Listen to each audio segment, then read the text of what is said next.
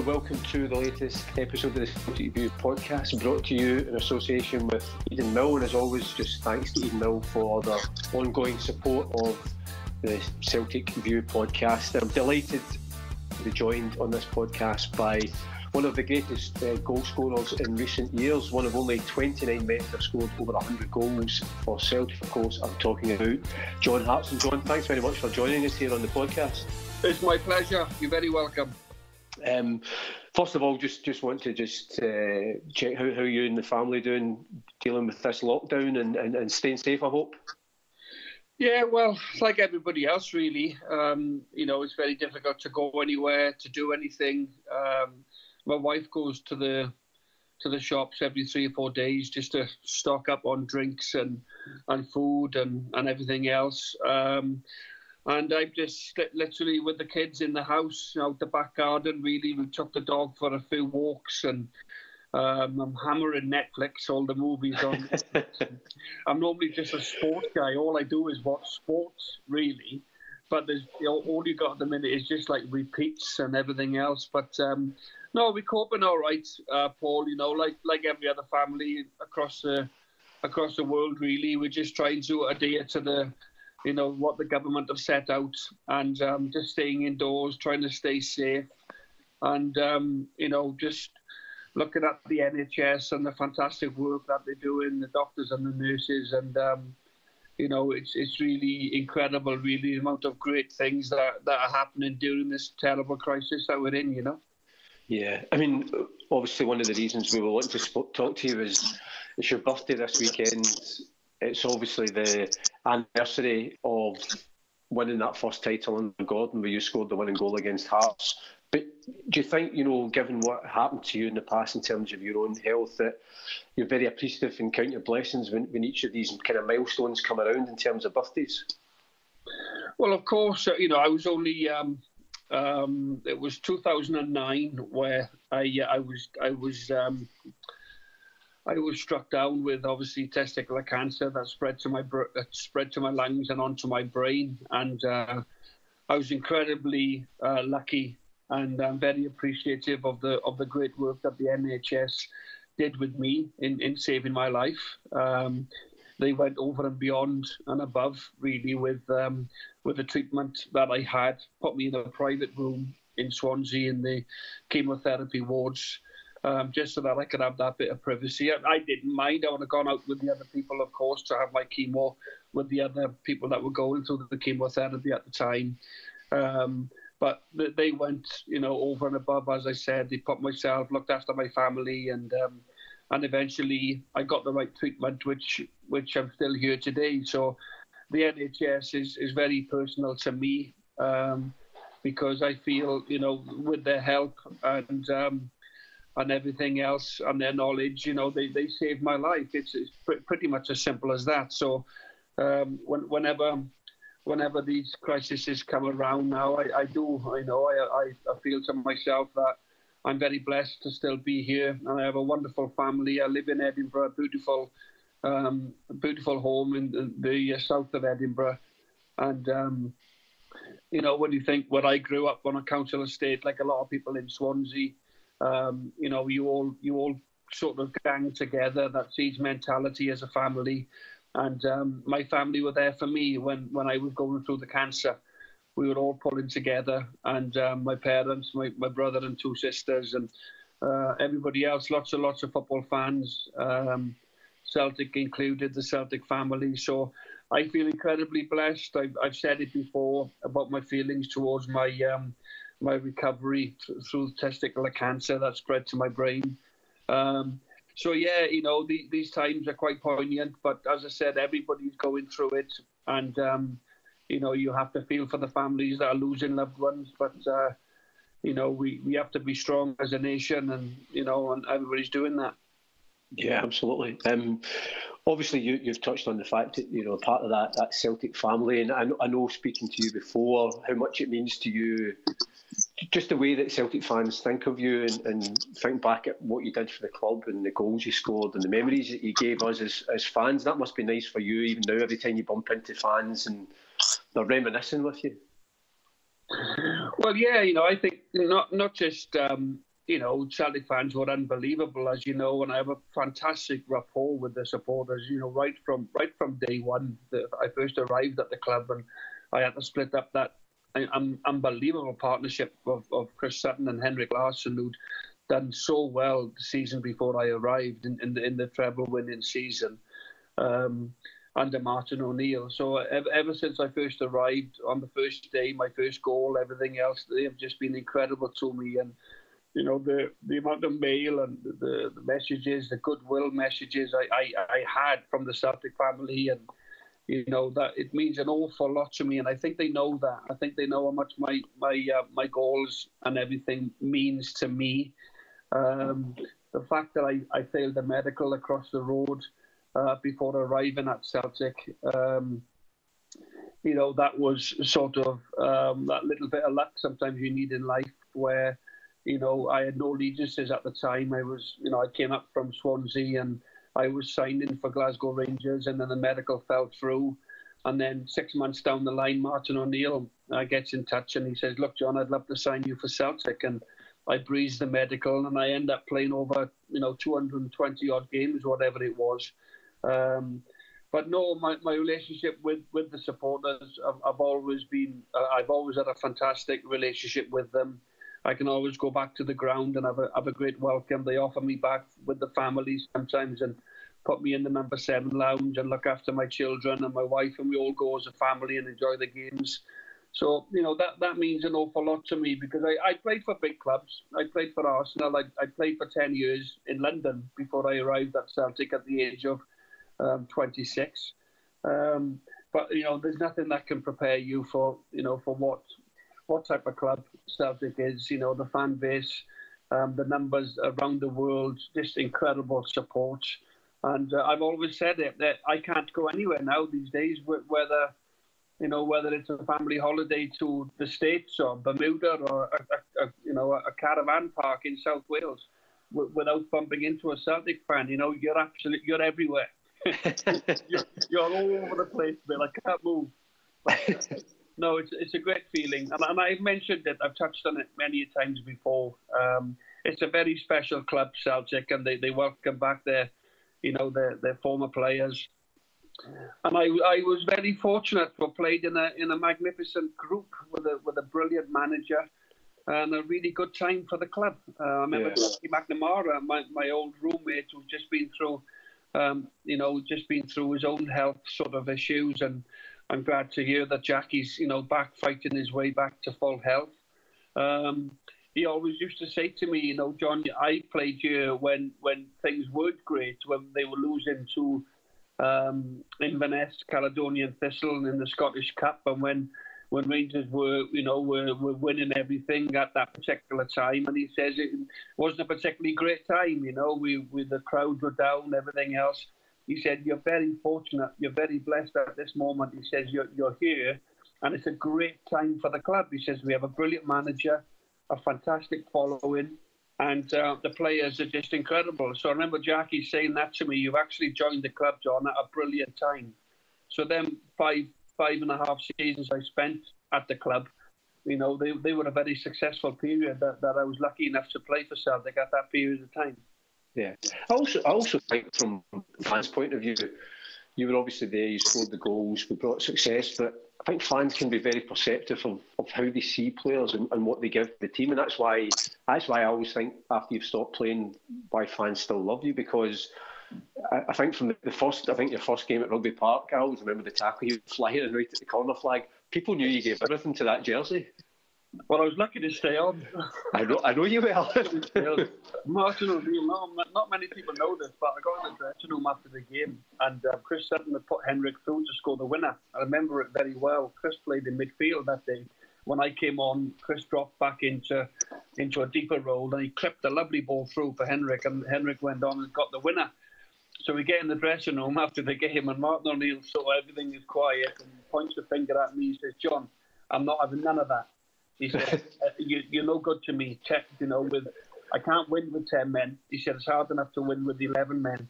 He said, "Yes, be physical. I like your physicality, everything else, but we don't dive into tackles like that." And straight away, he brought me down as if to say, "Well, look, we like you being physical, we like you being a target man, put yourself about, but I don't have any of them silly tackles, them reckless tackles. And he was spot on. And I went on 224 games at Celtic. I was only sent off. I got sent off twice, but one of them was rescinded. So I only got one sending off in over 220 games, which, that goes to show my discipline improved massively during the time I was working under Martin. Yeah, and obviously to go along with the appearances, those 110 goals, and to get off the mark the way you did with a hat trick. I suppose for any striker, getting your first goals for a new club, but to get your first hat trick as well, and then after that, you never really looked back. I never looked back after that. As soon as I got in the team, I never really came out of the team. I come off a few times. I got dragged off a few times after about 65, 70 minutes. But I normally got a couple of goals by then, so I was quite pleased with my afternoon's work, But listen, Paul, you and I know with the unbelievable players, the Jimmy Johnsons and the Larsons and the Dalglishes, I'm never going to go down as one of them, and rightly so, because they were just unique, and they were just incredible football players that added to great teams that we've had. Because one player can't win a league title, you need a team, you need a base, But I think what I will go down as is somebody that was wholehearted, somebody who played with a bit of honesty. I wasn't always fit. Sometimes I was a little bit sort of, heavy in my shorts and everything else. But one thing I gave my heart and soul to the football club. And, I think everybody appreciates that. You're also in that, I mentioned right at the start, the 29 players that have scored over 100 goals. That's still pretty illustrious company for any striker to keep. And you've mentioned three of the names that are part of that. Yeah, well, 100 goals for the club is, makes me feel, I played my part. I played my part in Celtic's history with a lot of other players, by the way. But to have joined that 100 club, Lee Griffiths, I was delighted for Lee when he passed that 100-goal barrier a couple of months ago there. And I congratulated him. And I hope he goes on and gets another 100, because he's capable of doing that. He's got the age on his side. And, you have to be at a certain age, and you have to stay at a club for a certain amount of time to accumulate all these goals. And I think Lee, in the form that he's in and the form that the team is in, creating chances for him, playing alongside Edouard, he is one that can go on and get another, 80, 90, 200 goals for the club. Because he's at that age, in his career, and the team are at a great moment as well. Because I thought that was, when he surpassed your total, I thought that was a really nice touch that you went on to social media and congratulated him. I thought it was really nice. I'm sure from his point of view to hear you saying that about him. Well, I'm a big fan of Lee's, and I offered to mentor Lee when he was going through his off-field issues and everything else, and it's very personal to him.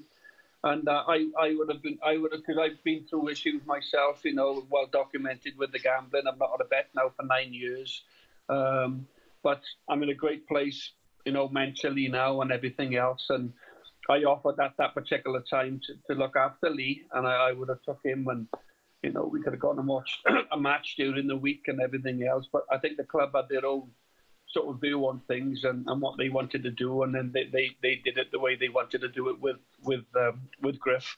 But as I said, I would have been there for him, and I'm there for any players. I speak to Peter Lowell on a regular basis, and somebody like myself now who's 45 on Sunday.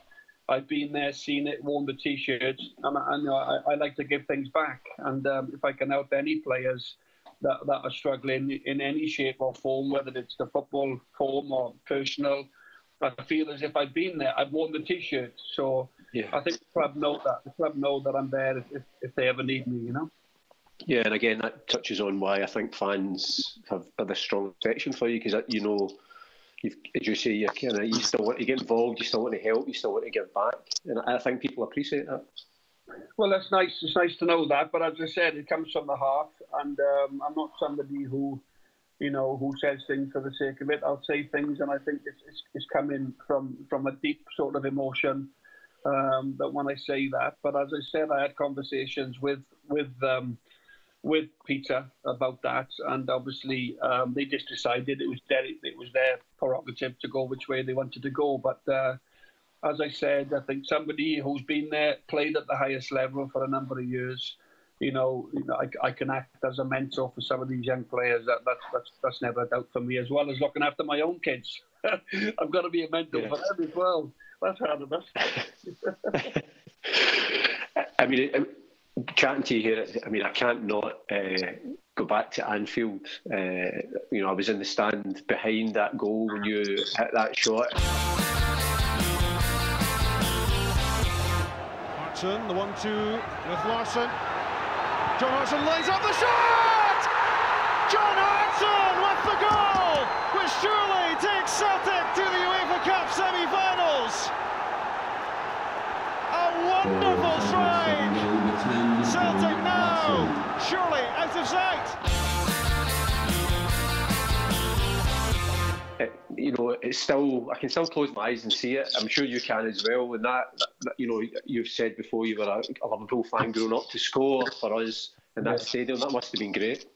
It was amazing. It was absolutely amazing, if I'm being honest, because I had some great moments at Celtic, in a Celtic shirt, in a Celtic dressing room, some wonderful victories as a group of men.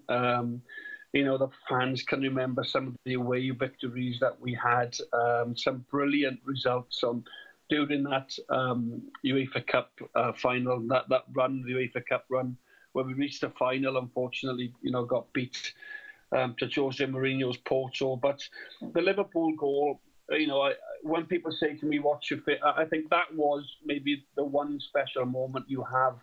Everybody has one at a club. I think probably Chris Sutton's was either his goal after 17 seconds in his first Old Firm game, or maybe the volley against Juventus. And I spend a lot of time with Chris, and we reminisce about things. And, I had many a great times, many, as I said, but you get one. And I think that one was obviously Liverpool away.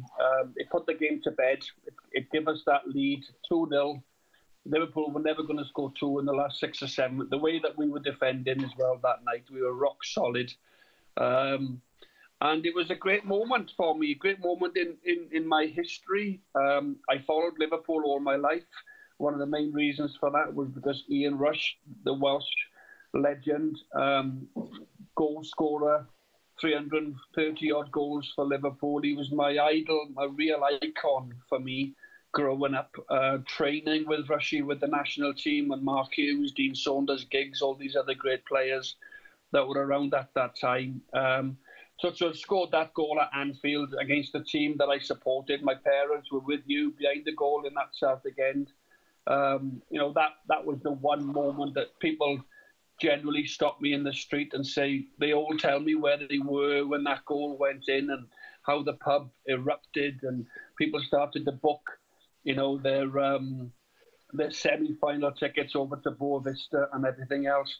So yeah, it was. I've spoken about it many times, Paul. But as I said, there were many, but that was the big one. That was the one that I'll probably be remembered for in a Celtic shirt. Yeah, because in that season as well, of course, the goal in Celta Vigo was crucial. But I've said to you before, and I know you've kind of modestly downplayed it, I've always felt, whenever I look back in that season, if you had been fit for that final, I still believe in my heart of hearts we'd have won it. Well, a lot of people have nice and kindly said that. It's just, I really appreciate the kind words and the support. But I can honestly say I was flying that year. I got my 25th goal of the season in that Beach Ball Sunday game that we came back, that we beat Boa Vista. Away, we were in the UEFA Cup final. We come back, and we've still got a league campaign to concentrate on. And we went to Ibrox. I got brought down by Amoruso. Alan Thompson put the penalty in, scored the penalty. Tomo was brilliant, scored a lot of goals against Rangers. Alan Thompson, really big player for Celtic, big goal scorer, big game player. And then I got the second goal, and we beat Rangers at Ibrox that day 2-1. And in about the 70th minute, my back went.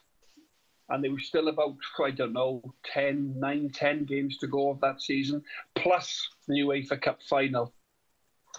And I knew I wouldn't play. As soon as I come off that day, my back had gone. And it wasn't an ankle or a knee or a thigh or anything.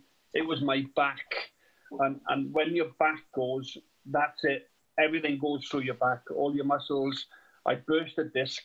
And I knew in my heart of hearts, that was it. My season was done.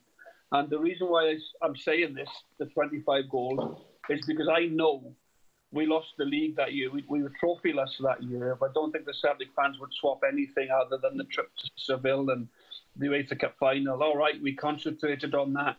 We never won a trophy. We just narrowly missed out to Rangers by a goal. And in my mind, just as importantly as the UEFA Cup final, I definitely would have added to my tally of 25 goals that year during them last 8 or 9 league games that we had. I would have added it to my goals. There's no doubt about that. The way I was playing, the way the team were playing, it was very nip and tuck, the league title that year. So that is as disappointing as much to me as missing the final, because we missed out on the league by 1 goal. So that, as I said, was as much as a frustration to me, not having added to my tally and helped us win the league, but also it was a double blow because I ended up missing the final as well. Yeah, as you say, strangely, it's I don't think a Celtic fan would swap that season for anything, even though we didn't ultimately win anything. Well, I just think the joy that it brought to the Celtic fans, the stories, the trip to Seville, a European final, people taking time off work, and school teachers having the week off, and lads who work on the building site, and just genuine Celtic fans who just didn't want to miss it. Would have saved up, would have done anything, would have gone into debt, would have got loans. They had to be in Seville. They had to witness this European final. And I suppose if you ask, 99.9% of the Celtic support, they wouldn't have swapped that trip for the world, other than the fact that, listen, we would have loved to have won. Of course we would have. We did everything to try and win the game. But other than that, I don't think they'd have even swapped, a couple of trophies that year and not gone to the UEFA Cup final in Seville. So for me, it was difficult to take, because I'd missed quite a part of that, having played in all the other games. But there we go. It might have been a case of I didn't like playing in the heat anyway, because of my colouring. I used to go all blotchy and red-faced. And I hated playing in the sun. And as you can remember, it was a boiling hot night. So who's to say I would have made a difference? It's fate. And it's just one of those things. Yeah. In terms of European, again, I was just checking before calling you, and you're one of only 3 Celtic players to have scored in the Nou Camp as well, which again, and also to get as a positive result, which, that standard that we were playing at that time was very impressive. Yeah, I remember that goal. It was I got a few goals ruled out for being onside, and they were called offside. So the gods were on my side that night at the Nou Camp, because it was a case of I might have been a yard offside, but the goal got given. So they say it evens itself out. But no, it was a 1-1 that night. It was quite funny because my dad was there that night, and he was in the crowd, and he was taking pictures of the scoreboard. he took pictures of the scoreboard, and it was Eto'o 1, Barcelona, and it was Hartson 1, Celtic. Brilliant. And he was in the cafe back in Swansea the next morning doing his day-to-day thing, my dad, just getting on with his work, what he does. And he was showing the lads a picture on his phone, he took the picture, and the lads, having breakfast, oh my God, you were in Barcelona last night, and you're back in the cafe this morning. But that's the way my life is, and my family's life is. We are a very humble family, and they appreciate. And one of the things I feel very proud of is making my family proud. Making my mum and dad proud. They're happy. They're proud of what their son achieved. Yeah, I mean, obviously, I said right at the very start that it's your birthday this weekend, and you celebrated in 2006 with a title-winning goal, which it's not a bad way to celebrate your birthday.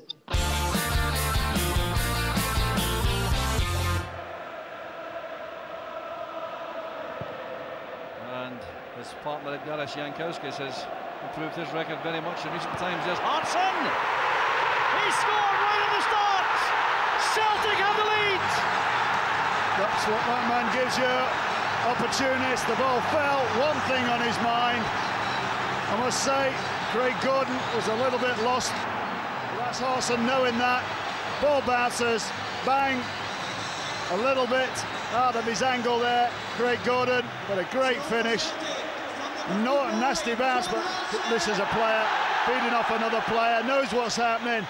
First time shot, right in front of the goalkeeper. Craig Gordon, absolutely no chance.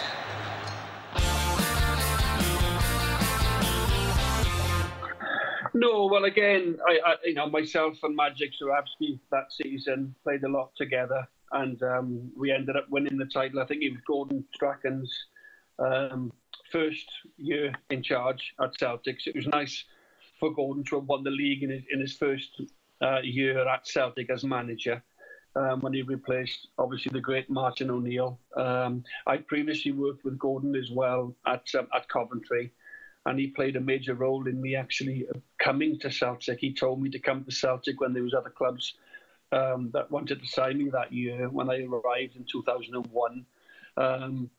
You know, so it was nice to do that as well for Gordon, who always backed me. I know he sold me with a year left on my contract, but that was his prerogative. That was his. He wanted to play a different route, go a different way, tactically, everything else. That's for him to decide. That he was the manager of the football club. He makes the calls, the decisions. But I have to say, Gordon was excellent with me at Coventry and also at Celtic, and so that was a great way, to reward Gordon as well for his first year. And as you say, it's my birthday coming up. It's nice to do it. You look back and think, well, but I'm very much. I want to, say as well about the team. The team were excellent, and there's no way I would have got half my goals. You look at Henrik; he got 200, whatever goals, 240 something goals. Henrik would be the first one, very humble, to thank his teammates, to thank Chris Sutton, myself, for laying goals on the plate for him, and crosses coming in and defences allowing him to go. Celtic defence allowing him to go and score goals. For Celtic. And I'm the same. I wouldn't get them goals without the service. Yeah. So, the likes of Lambert and Petrov and these guys sliding me through with the perfect weight and everything else. So, yeah, but no, the league win, as I said, was very special. I didn't know it was going to be my last year. It turned out to be my last year at the club as well, my last season. So there we are. It was a good time. Yeah. Just finally, John, just obviously bringing it right up to date, you obviously know Neil going back many years as a friend and a teammate. And how pleased have you been since he's come back into the club in difficult circumstances last year, but really steadied it, and this year's kind of taken the team on, certainly in terms of the goals that we've scored and the lead we've established in the league? I think he's done extremely well. I really do. He's a good friend of mine, Neil. Very, very, very personal, good friend who spent time on holiday together with our families, and we know each other extremely well. A lot of respect there for each other, and when he got the job on the back of the Scottish Cup final win against Hearts, it was a big call from the club. Not everybody was in favour. It was pretty much lots wanted Neil. Lots said that we did that. 2 minutes, I'll be out in 1 minute. Not a lot of people were saying, well, we love Neil, but we're not quite sure whether we want him back as manager. But the club were brave. Peter Lowell was brave. They gave him the job. And he's not looked back. I think they changed a little bit of the staff. They brought 1 or 2 staff in. John Kennedy is now working alongside him very closely. They rate John at Celtic very highly. And it's turned out to be a fantastic call. And the fans have been great. The fans have got behind him. They love Neil Lennon. He's one of their own, Celtic fan. And besides that, tactically, he's a very, very good manager, and I'm delighted that he's got himself in a position to try and get this, this fourth, maybe 4, the quadruple, triple treble, quadruple treble. He's got an opportunity to do that. It's just when when we can get this season back rolling now underway. But I can't praise him highly enough the way he's come in. And I've always said it. I think the fact when Neil left the club, I think he's come back a better manager.